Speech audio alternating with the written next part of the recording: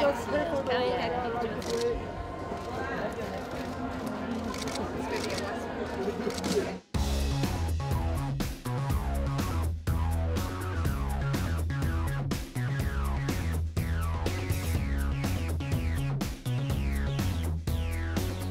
The makeup for me was amazing. It was kind of AC/DC meets Day of the Dead meets Rapa Nui. It was quite extraordinary.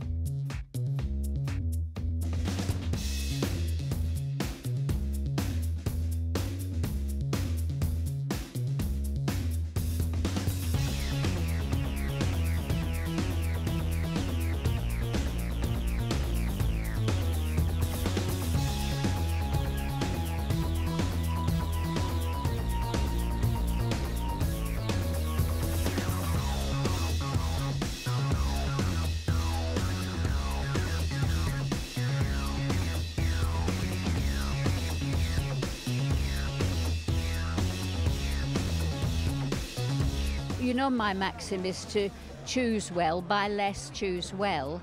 And I wanted women to dress as if they were important, because women in the past have been so powerful, and I don't want them to lose that power. And the feminists don't give women credit for the influence they've had.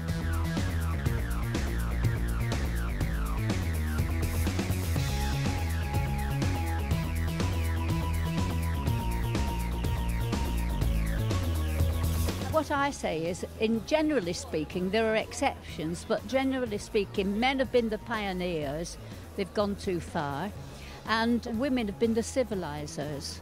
And they have educated their children, and better than anything, they created the salon where they supported real talent and ideas.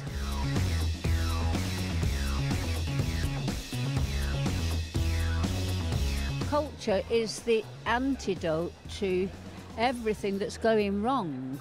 And I want women not to lose their nerve and to hold on to their really great civilizing values and not just get sucked up into this button pressing cipher world.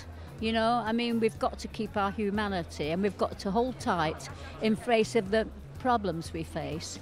And I wanted women to dress as if they were important. Forget about sex. Just dress to be important. You'll look more sexy than you've ever looked in your life.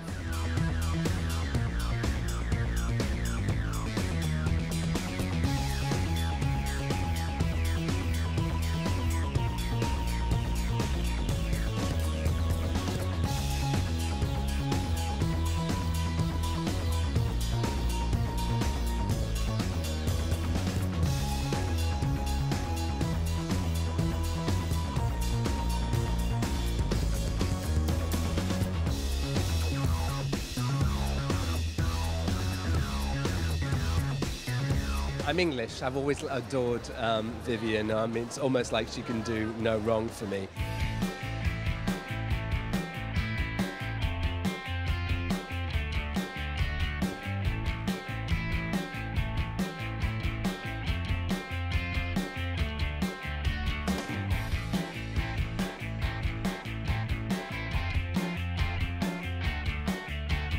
I did enjoy the collection, particularly, again, there were new takes on old classics. I think that, as surprising as this may seem, there were things that one could really use in your new classics or your new Puritan stories, aside from all of the, you know, the wacky stuff.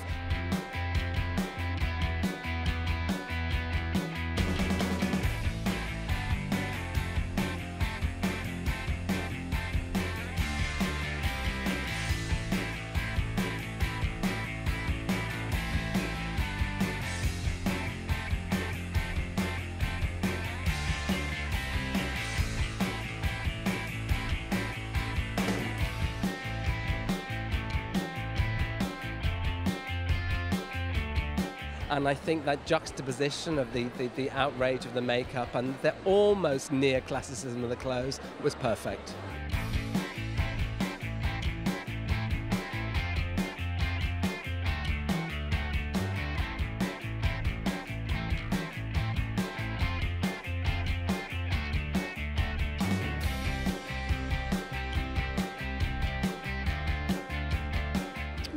I'm amazed that there are so many designers, and somebody was just saying that they had done the makeup at Thierry Mugler's show, and I said, well, who started that again? I mean, people are starting things all the time. It's not like it's going. There's like more and more, as far as I can see.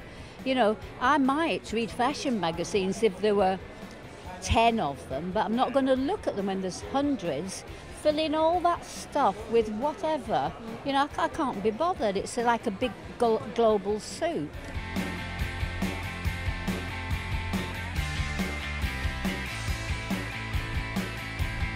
I don't read fashion magazines, and I spend my time trying to understand the world I live in. And you have to understand the past to know anything about where we are now and what it's possible to do.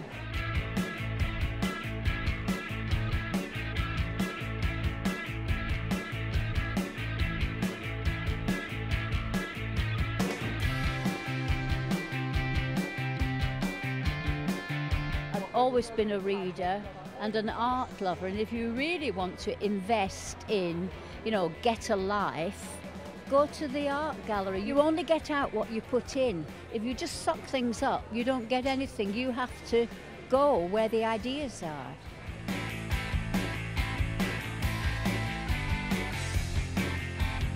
I really always want to talk about climate change, but you can't keep talking about it. So I just sort of went at an angle and called my woman Worldwide Woman, because fashion is, the influences come from everywhere now. In our part of the world, you can wear anything you want.